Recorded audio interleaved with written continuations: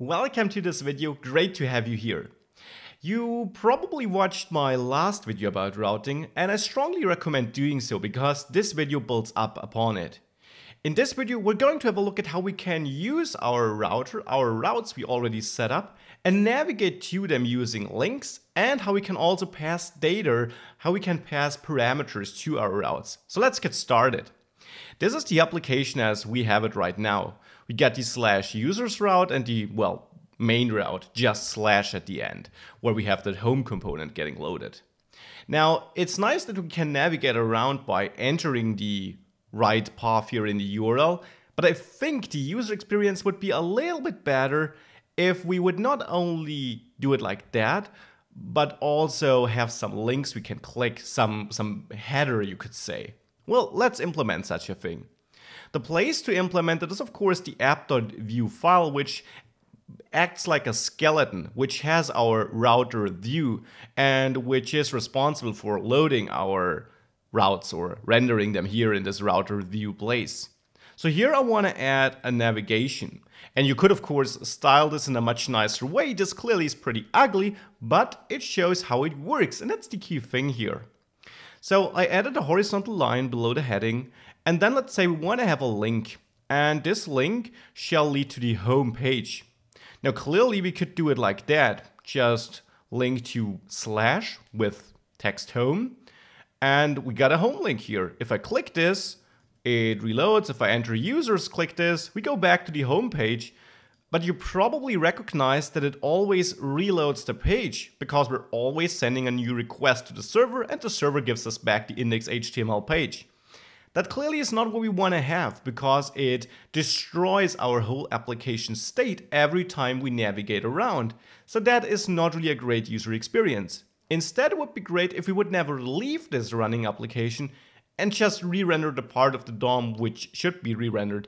That is what we're building a single page application for in the end, right? Well, we can do this. We get router view to render or to mark the place where the component shall get rendered. We got another important component we can use, router link. Now router link allows us to create a link which will basically be handled in a way where there is no request sent to the server. Instead, the click is handled by the vue-router and the component which shall be loaded is loaded. So here let's name it home. And in order to make this work, we need to set this to and then equal slash, for example. Side note, you can also bind to with vbind : or shortcut just : and then also bind to some variable holding the path here. Now, since I do enter the full path here anyways, I don't need that, so I will just route to slash, but you can make this more dynamic by binding to a property. So that's the home link. Let me also add a users link where I navigate to /users. And with that, if I save this, now you can see it also loads the appropriate component, but you can clearly see by watching this reload icon here, it never reloads the page. It never sends a fresh request because it shouldn't and it doesn't. So this is a much better way of navigating around. That is one important thing, but now let's also pass some data. That would be great, wouldn't it? And also, how can we navigate without using links? Because we might have some places in code where we want to trigger a navigation action when some code is finished or when we executed some code and not when the user clicks somewhere. Well, let's have a look at both, starting with the parameters. We can send parameters by simply adding them to our URL. So let's say here in users, we expect to get some parameters, some user ID, even though it's called users, but still. So here we expect some ID, or let's call it team ID. So we want to see all the users of one team. And team ID like this, of course, won't work. Let's give it a real ID, like let's say 10. So we want to load the team with the ID 10 here, just an arbitrary example. Now in the users template here, we want to output this. So let's add a wrapping div because we may only have one root element here in the template. And there we shall have a paragraph where we say team ID is, and then we want to output team ID, something like that. It won't work right now. In the main.js file where we configure the routes, we now have to tell the vue-router that a part of the URL of that path will be dynamic, will be a variable. We do this by adding /:. This colon is important. It indicates that the following word or part is dynamic. And then any name you like, for example, team ID, like this. This name here is up to you. You will be able to extract the data by calling this property later on. So this tells the vue-router that there is a dynamic path. In the app.vue file, we're passing 10 in this position, so we want to extract that 10 later on. The missing piece is now in the users.vue file. Here, we want to extract this. Now we can do this by adding a script, and here export our default object, this VueJS object. And now how do we get that routing data here? Well, inside of our Vue instance, we got access to this route params. Now that clearly won't work here because, well, that's just in the object, right? I needed to call this in some method. But since we have this $route property here available, and this is available because we added the vue-router here as a plugin, this gives us access to $route. We can also access this in our template. So here I can just access $route. Again, $route is made available by the vue-router. Params, and on the params, we know we called it team ID. So this team ID here, of course, has to match the name we gave it here. Now if I save this, and we go to our home page here, and I click on users again, it loads users/10, and you see team ID is 10 here. So this clearly works. And if I manually enter 12 here, you see now it outputs 12. But now I want to show you a little gotcha you can run into. Let's add another link where we load the team with the ID 12. So users for team 12, and here we got users for team 10. Should be straightforward, right? If I click users 12, or let's go to home first. If I click users team 12, we see 12. If I now click 10, we see 10.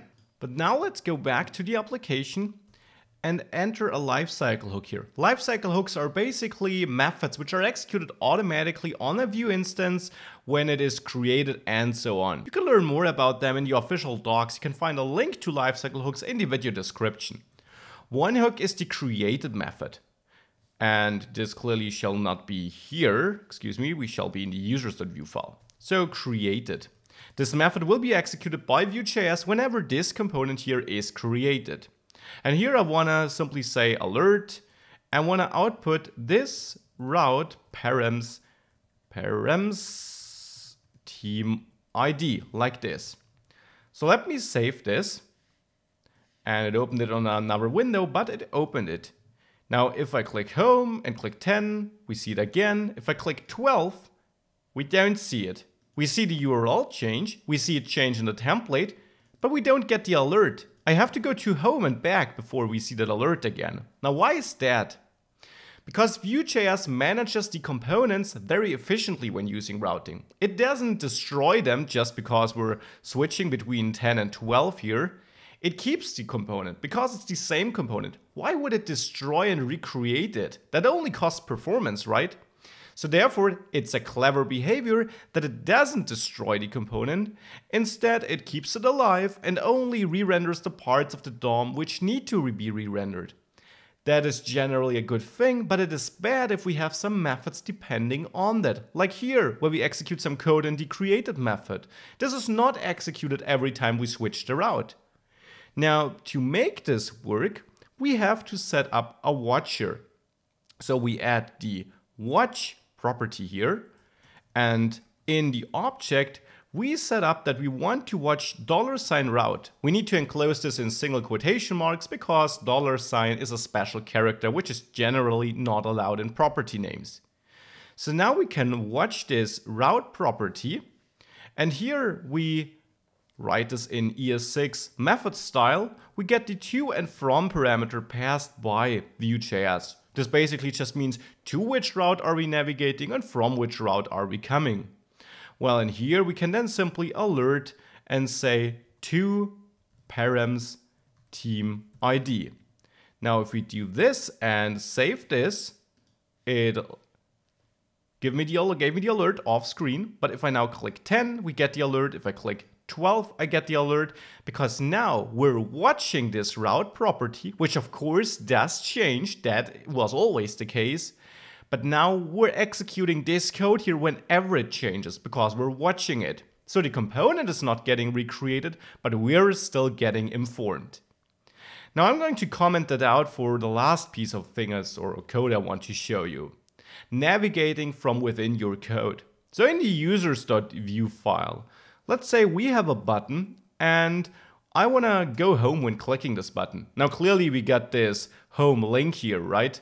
But still, let's say we want to do this when we click this button. So here I add click, and then I execute the go home method, a method which I'll add down here. So in the methods object, I have go home like this. And I could run any code there. Now here we're basically just navigating, so a link would technically be the wiser decision, but let's imagine we would have some other code here. So how do we do this here then? Well, we can simply access the router, the vue-router, and there we can push a new route on that stack, so to say, because you can think of it as a stack, because we can use the back button to remove the top level element and go back one page. So we want to push a new page on that stack, and we decide which page by entering a path here. So let's say just slash, which you want to go to just home. So we basically enter the same here as an argument to push as we enter here as an argument to our links here, to the to attribute. Now by doing this, if I save this and I click go home, I'm back to the home page, but now I navigated from inside my code.